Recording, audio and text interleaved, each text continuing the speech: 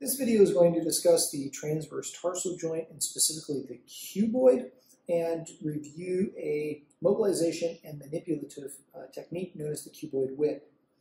For this intervention, we need our patient in a prone position. We need to assess the patient's level of hip rotation as well, specifically internal rotation, as we need that to perform the manipulation. And so we can do that just in a prone position by making sure they have adequate internal rotation.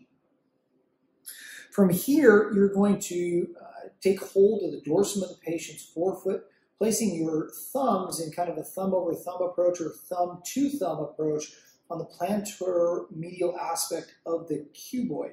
We'll identify that in just a second. Additionally, the patient's knee is going to be flexed to approximately 70 to 90 degrees. And so let's go ahead and assume that position. So we bring the individual up. Again, our cuboid is going to be found a little bit more on our lateral aspect. It articulates with our fifth metatarsal. Our cuneiforms are found more medial. And so we are going to use either a thumb to thumb or thumb over thumb approach as we grasp the dorsum of the foot. Oftentimes the indication for this is someone will be complaining that it almost feels like they have a rock in their shoe, or it feels as if the cuboid has quote unquote fallen. The cuboid doesn't fall, but it may be in a more plantar-oriented direction, which is why this would be indicated, because our force is going to be moving from a plantar aspect to a dorsal aspect. So we identify the cuboid, make sure you can identify the fifth met head, and then the cuboid is going to be articulating with that. We want to be on the plantar medial aspect, thumb over thumb approach. From here, we're going to flex the knee to approximately 70, 90 degrees and slightly into an internal rotated position of the hip.